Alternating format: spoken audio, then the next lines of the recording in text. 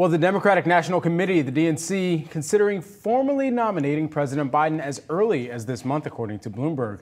This would guarantee the president is on the November ballot and help end conversations of replacing him after last week's debate performance. To discuss, Yahoo Finance's own Rick Newman is here. Rick, what do we know? Of course, this comes after a lackluster performance that we saw last week. You're being very kind, Brad. I would say it was a terrible performance by Biden.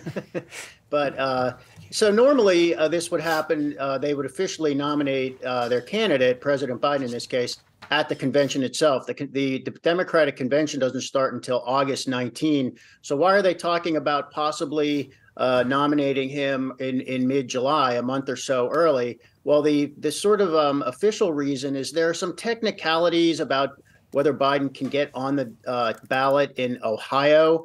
So they say if we nominate him that a little bit earlier, that takes care of that and won't be a problem. But of course, this comes as there were these sudden, insistences that Biden consider withdrawing from the race after he did so poorly last week in the debate, and he forgot his words and stumbled and couldn't finish a lot of his thoughts. So I guess the idea is if we just make this a fait accompli that he is the nominee in mid-July, then maybe that will end all these demands for the Democrats to find somebody else. I'm not sure that that will actually work.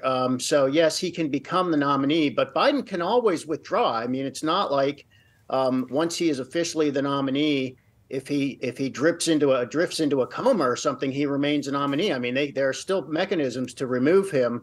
So I guess they're just hoping that this would show some unity among the Democratic Party and maybe quiet down some of those calls. I'm not sure that is going to work necessarily. I also want to get your take, Rick, on the Supreme Court ruling on former President Donald Trump that he has immunity from prosecution for, quote, official acts. What does that leave him in terms of options for the legal battles he is currently facing, including a past legal battle with his hush money trial here in New York? It doesn't affect the hush money trial at all. That is a state and a city court, not a federal trial.